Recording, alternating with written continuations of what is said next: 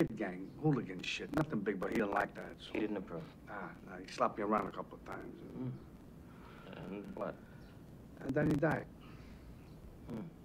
How did that make you feel? It felt great. It was a wonderful feeling. How to make me feel? What do I know? Think about it. Were you angry? Were you afraid? Sad? Maybe all those things. Any feelings of guilt? Or what? I didn't kill him. I know that, but I'm just speculating, Paul, that maybe in some way you may have wanted him to die. Why would I want my father to die? Well, you said that you were fighting.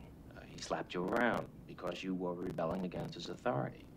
There may have been some unresolved Oedipal conflict. English. Oedipus was a Greek king who killed his father and married his mother. Fucking Greeks. It's an instinctual developmental drive. The young boy wants to replace his father so that he can totally possess his mother. What are you saying? That I wanted to fuck my mother? No, it's a primal fantasy. Have you ever seen my mother? Paul, Are you out of your fucking mind? it's Freud. Well, then Freud's a sick fuck, and you are too for bringing it up. It's... All right, what do you want me to do?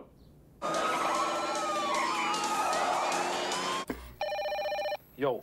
Yeah, let me speak to Primo. Hold on. Paul Vidi's on the phone, Primo. Vidi.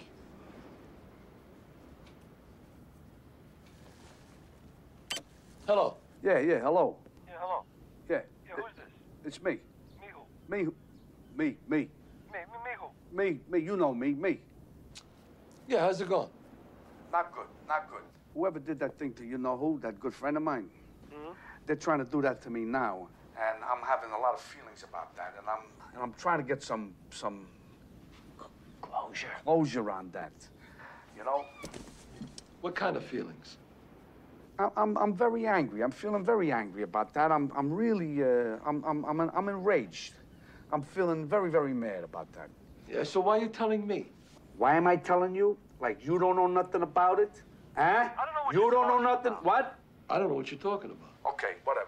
I'm just trying to tell you about my feelings and that I'm angry. I'm angry and that anger is Blocked wish? a blocked wish. And I'm looking forward to seeing you next week at that thing, and then I can unblock that angered wish, and then hopefully you make one more move on me, you motherfucker. I'll fucking cut your fucking balls off. I'll shove them up your fucking ass. I'll fucking bury you. I'll put fucking ice picks in your eyes. I'll chop your fucking eyeballs. I'll send them to your fucking family so they can eat them for dessert. You understand me? Hey, Paul. What? Fuck you. You motherfucker! You get a dictionary and find out what disclosure is. If that's what he's going to hit us with, then I want to know what it is. Yeah. How's that? It was going great until the cutting off of the balls and shoving it up his ass.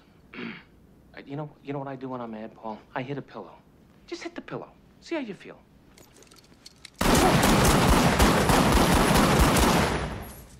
There's your fucking pillow. Feel better? Yeah, I do. Good.